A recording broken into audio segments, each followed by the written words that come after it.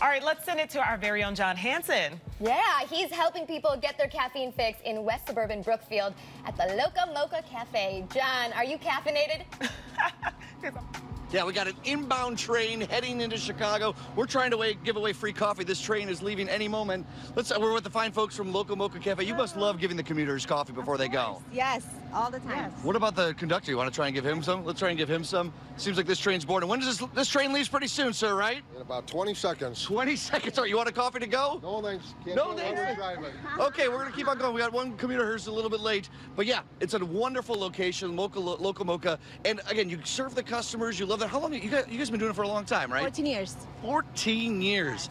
And you guys, what I love about your shop, it seems, is that there's so many regulars that come in and out. We do. We have all our regulars. That's wonderful. All right, you can hear the noises. I don't even know what those mean. I don't know if this guy's good. Let's try and give him coffee. Okay. It's a spontaneous morning. We're trying to help people out on their way to work, get them caffeined up. He already has one, but let's give him some anyways. Sir, you want some free coffee? Nope, no coffee. All right.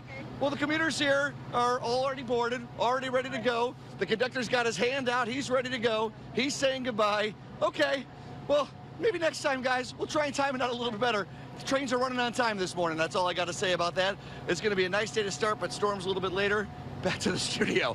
I need some now. I'm a little concerned. I don't think John needs any more coffee, and we're only halfway through the show. He always has so much energy. John. It's good.